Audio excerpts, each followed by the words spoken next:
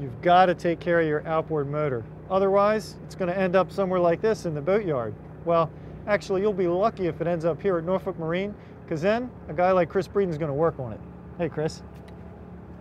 A very important part of outboard motor maintenance is making sure the water pump impeller is in good shape. Yamaha recommends that you check it every season and replace it every 2 to 3. Chris, what's the first step to replacing your water pump impeller? First step, remove the lower unit. Right.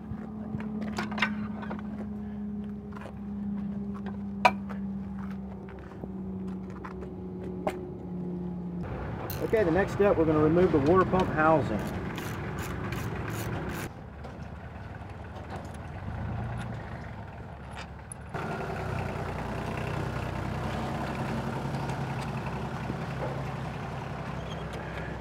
Now, Chris, obviously this water pump impeller looks to be in really good shape, but what would it look like if it was in need of replacement?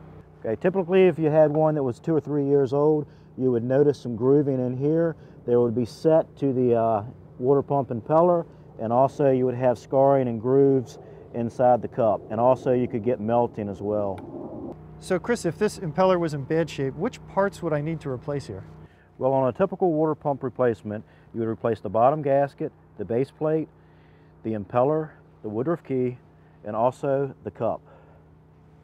Now, if you're mechanically inclined and you have a good set of tools and you feel comfortable with it, this is a job that some boat owners can do by themselves. But if you have any doubts, take it to the pros. Does it affect your warranty at all if an owner does this? Does not.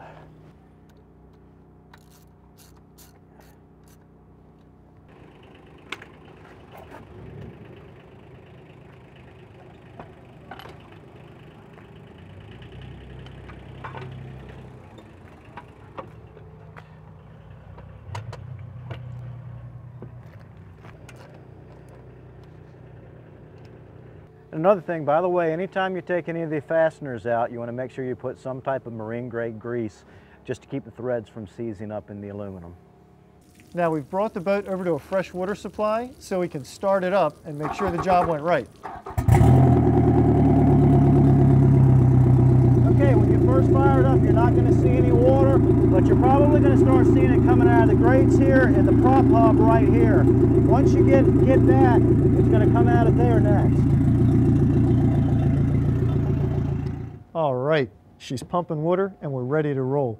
Chris, is there anything else we need to do before launching this boat? Last thing we need to do is just check the shift, make sure we didn't miss it on the shift rod, and that's it. All right, thanks for your help. You're very welcome.